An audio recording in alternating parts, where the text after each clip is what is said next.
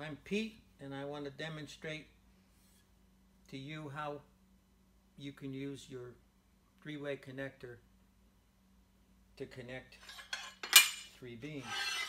This is a three-way connector. It's basically a knife plate connector. And it's a very easy thing to understand, but first let me explain. This is a vertical post, and you're going to attach two beams on top of the vertical post with this knife plate connector. This is a regular T-Rex connector. When you prepare this, you cut your slot, but you don't necessarily need the chamfer because there is no radius on the three-way connector. So how the three-way connector works is this. First, let me explain. When we started, we were making a weldment so that this was all one big connector, and it was very hard to ship.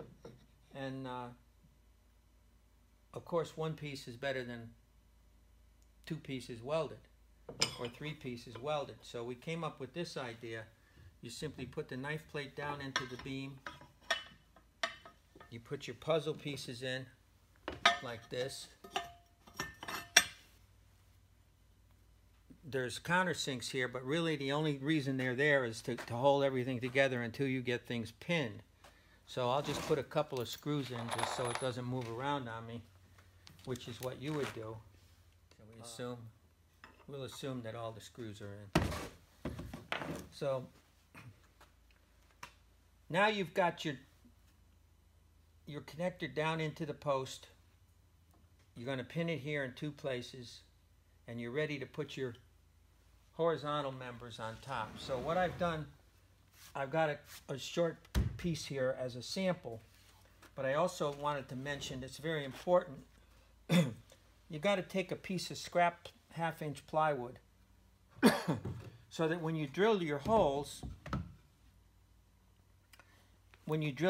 they'll be the same distance as they would be normally. But you see, when you use a regular T-Rex, you're banking your drill jig against this surface, and your hole location is based from this surface to the center of the hole. So when you cut this piece, this no longer has the chamfer because the three-way connector doesn't have a chamfer. So you need to shim this out 1/2 inch to compensate because you're not using the T-Rex. So basically, I put the drill jig on. The next thing we drill through.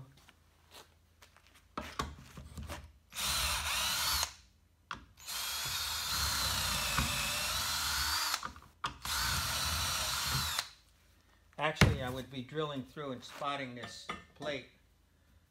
Typically, we drill that out on a drill press, as we've shown you in some of our other videos.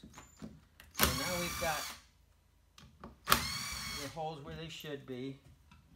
I've already slotted this one.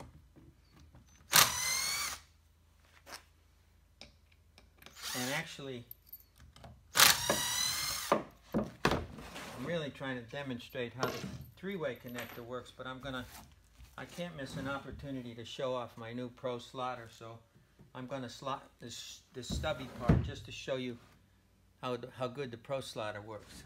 But basically, this is what's going to happen. This is going to go up here, and it's going to go to the center of the beam. You're going to pin it, and then you're going to do exactly the same thing with this piece on this side. So what it's doing now, this is a knife plate connection. This one plate is getting pinned here, 3 pins here, and there'll be 3 pins on this one that's coming in. That's butting end to end grain to end grain, over the vertical post. Ties this whole thing together with one plate.